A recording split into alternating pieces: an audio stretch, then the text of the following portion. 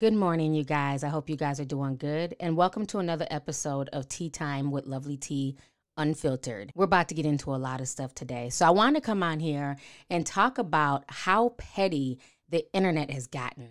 The internet has gotten so petty, it's ridiculous. Give me a P. Give me a E. Give me a T. T-Y. I'm petty all the time. Yes, that is you, internet. You guys are super petty, and I'm going to go ahead and dissect how we got here, okay?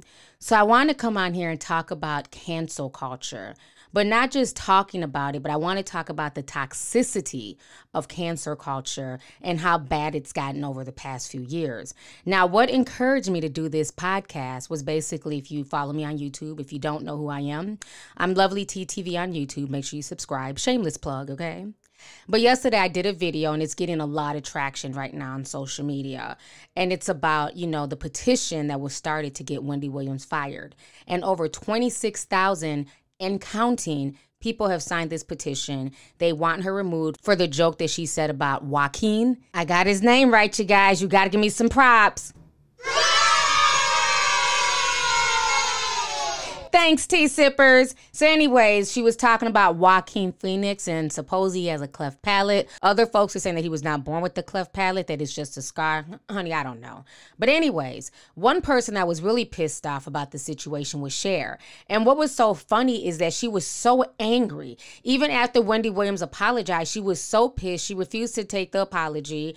And to me, the only person who should have been upset is Adam Big Hill, who one suffers from a cleft palate and whose son also suffers from it. So somebody who's actually having to live with this facial deformity that he was born with and his son is having to deal with the surgeries, if he was able to forgive Wendy Williams and move on, why is Cher so angry? And that's what I want to talk about. I want to talk about the toxicity of cancel culture. And it's not just Wendy Williams. We've seen it happen to a lot of celebrities, from Kanye West to Candace Owens to Bill Maher. We've seen it happen to so many people, Taylor Swift, the list goes on, okay? And so I feel like this whole cancel culture thing really picked up speed around 2015 when the whole Black Lives Matter movement was going strong. I remember doing video after video of the latest celebrity that was canceled for that week because they kept saying all lives matter.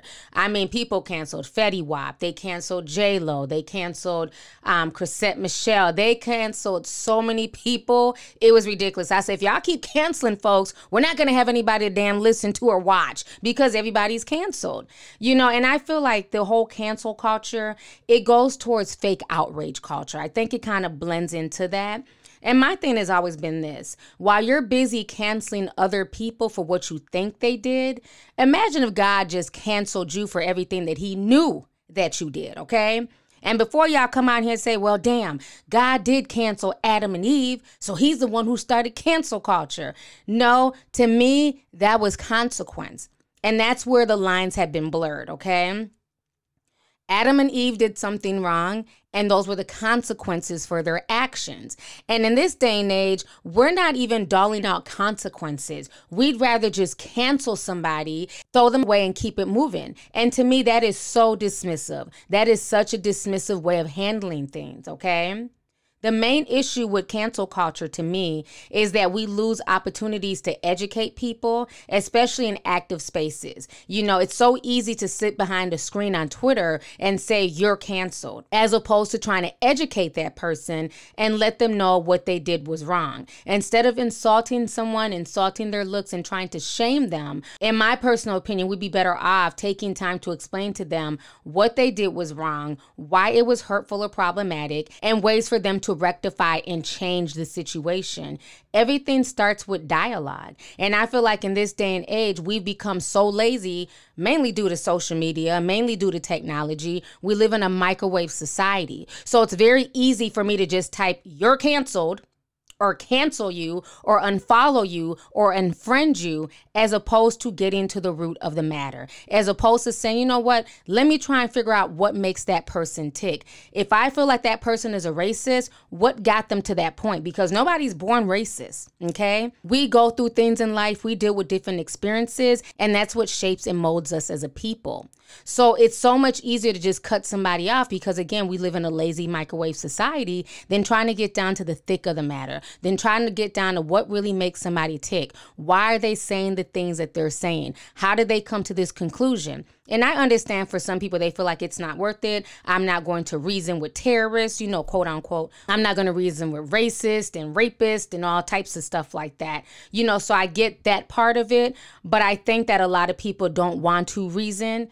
It's not really because they don't want to, because of what they feel like that person exemplifies. They don't want to do it because they're lazy. Okay, let's keep it real. Call out culture in this day and age has now become about the person.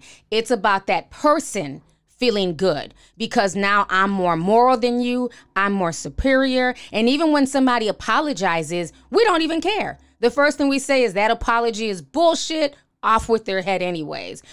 So call out culture has gotten very, very toxic. Like I said, even when Wendy Williams apologized, said she was going to donate money to the cleft palate community, into the SMILE program. I forget their name, forgive me. But she was going to donate her money to those programs and, to help bring more awareness and information to cleft palate. That still was not good enough for Cher.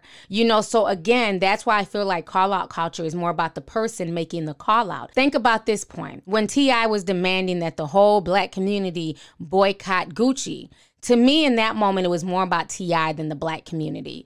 He wanted to do this 3-month boycott. He had no plan. He wasn't shouting out any Black designers. He wasn't giving people an alternative. Most of the people that he was demanding that they boycott Gucci couldn't afford this shit no damn way. It's very easy for you to cancel something when you don't have it in your closet, when you can't afford a $200 Gucci belt or a $1,000 Gucci purse. Like, let's keep that real. It's very easy to cancel that. But I bet you if it had been like cancel JCPenney and Kohl's, it'd have been crickets, okay? Exactly. It'd have been straight up crickets had it been about JCPenney and Kohl's, because why? The average American can afford that. They'd have been like, T.I., go sit your ass down. But because it was a rich brand, it was easy for people to get on the whole call out cancel culture, okay? And I'm not saying that what Gucci did was right. It was definitely wrong. But my issue is this. So we go through all this hoopla, we get all emotional, we cancel Gucci, only for the same people who were demanding that Gucci be canceled last year to quietly go back and wear Gucci. A lot of these same celebs who were talking all that mushmouth shit have not been seen spotted wearing this new season's Gucci, okay? So the whole situation to me is just funny and it's just comical. And that's why I feel like call out culture is more about those people than even the folks that they're calling out. It's all about, that delicious, good, like Campbell's soup, that delicious pleasure of righteousness and indignation and feeling superior to somebody else. You fucked up. I see what's underneath your skirt. And I haven't fucked up yet, so I'm good. You feel me? But I feel like that's what a lot of that comes down to. And I've been on the receiving end of cancel and call out culture, and it doesn't feel good, and especially when it's based off of a fucking lie, okay? So it does not feel good at all. It's not okay. And I know, really takes a toll on your mental health. But like I always say, at the end of the day, you just let your integrity speak. I'm not going to wallow in the mud with weirdos and faceless people. I refuse to do that. And I didn't do that. I was like, okay, well, that's your opinion. Move along. And, kept living my best life. And now we're in 2020, honey, making moves. And that part of 2019 literally never happened. So my thing is I've been on both sides of the equation. And it's not fun and it's not okay. I think while it's good to call out certain behaviors, that's always good, because a lot of times if you don't call certain behaviors out, people sometimes are just unaware. You know what I'm saying? That what they're doing or what they're saying is bad. Ignorant doesn't make you bad. It just means that you just don't know. Okay. And if you don't know, that's okay. And sometimes it takes people to school you. Just like with me, I mispronounce names all the time. That doesn't make me ignorant. I just don't know how to pronounce certain names. I just don't. So when people tell me or they break it down in the comment section, it helps me. And then when I do an updated video or when I talk about the story again, I'll be like, okay, I remember how that person broke down the name for me. So now I know it's not Joaquin Phoenix, it's Joaquin Phoenix. You know what I'm saying? So that doesn't make me ignorant. It just means I just don't know how to pronounce his name. But people help me with that. You get what I'm saying? So we have to be able to be patient with certain people, especially if it's their first time messing up. Now, if they have a history of problematic behavior, if they're not changing, elevating, or growing from their past mistakes, then at that point, I can agree and I can see people canceling somebody. But when it's somebody's first mistake and your whole thing is to just throw them out the window, throw the baby out with the bathwater, water, that's not okay. And we've gotten to a point in society now where people can't even apologize for their mistakes. And then we have to think about what that type of stuff, when you're canceling people and you're calling them out for the littlest mistakes, what that does to them. Maybe that person who might have said something racist that they may have not realized was racist, or said something sexist or homophobic that they didn't really realize it. Imagine when they get attacked by so many people for something that they said, or, this whole culture of digging up old ass tweets.